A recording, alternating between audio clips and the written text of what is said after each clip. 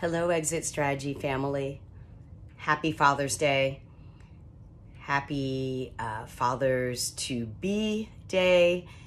Happy day to all the men who are mentors to children and also pet parents.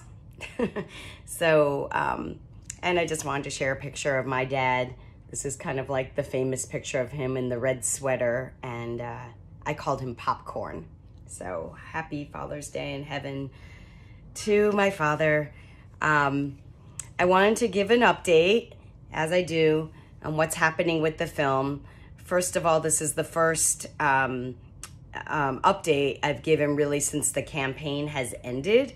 And everyone's like, okay, well, you got the green light and you raised $35,000. So you're ready, right? And the answer is yes, it's a beginning. It's a shot in the arm is what that crowdfunding campaign is and was.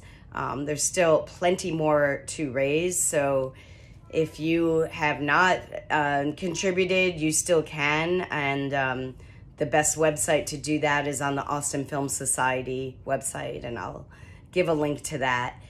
So what the crowdfunding is like the beginning of like, yes, I'm taking the next steps. And so the next steps for me are putting together an assembly of footage and interviews and storyline of what this film is, and then I'll be able to see what's still needed and go back. I think I've shared that before as well.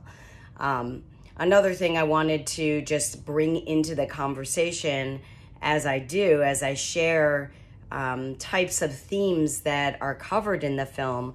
One is just about mortality awareness.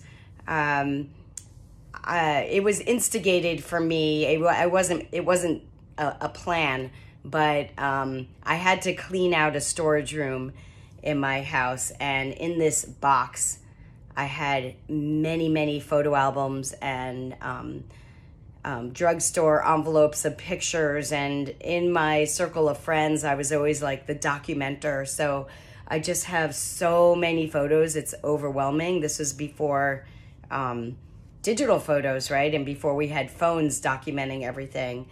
So there's a Grateful Dead song called Addicts of My Life, and I feel like I'm going through the addicts of my life right now, and it's highly emotional. And I'm going through, I'm sort of looking at things and pictures and memories and where I was emotionally at that time, right? So I'm taking pictures of the gems and I'm letting the rest go. And unfortunately, a lot of this is going right to landfill. Why? Because I can't take it with me. And nobody really cares about this stuff. You know, I'm the one that kept my pictures for posterity for someday, and that someday is now. And so I'm not dying tomorrow. I'm in my 50s. I'm healthy, but I am assessing my life and also letting go of things. I also have boxes of my mom's photos, and it's the same thing. It's like, I don't want her stuff. That stuff was meaningful to her, you know, and even creating these photo albums, like scrapbooks, you know, like ticket stubs and brochures, and that's what we did then. So it's beautiful, and also I have the memories in me, and I don't want to leave this as a burden to anyone else. So it's called Death Cleaning. The Gentle Art of Swedish Death Cleaning is a book. And also, I just wanted to give a plug for Francesca Arnoldi's workbook that's coming out. I actually got like an earlier copy, but it's coming out July 1st. And it's called The Death Doula's Guide to Living Fully and Dying Prepared, an essential workbook to help you reflect back, plan ahead, and find peace on your journey. And again, it's Francesca Arnoldi. And there's lots of good exercises, like a workbook that you could actually do with people to make it more fun, to think about all these considerations as we near end of life. And again, you know, I'm not dying tomorrow, but it also allows me to live more fully, to think about that I will die. and that, I am in the second half of my life, if you will. So that's my thought today. And if you have boxes in your basement, or you've been paying on an auto deduction for storage space, maybe consider just baby steps, going through like one box at a time and going through this stuff and getting rid of it.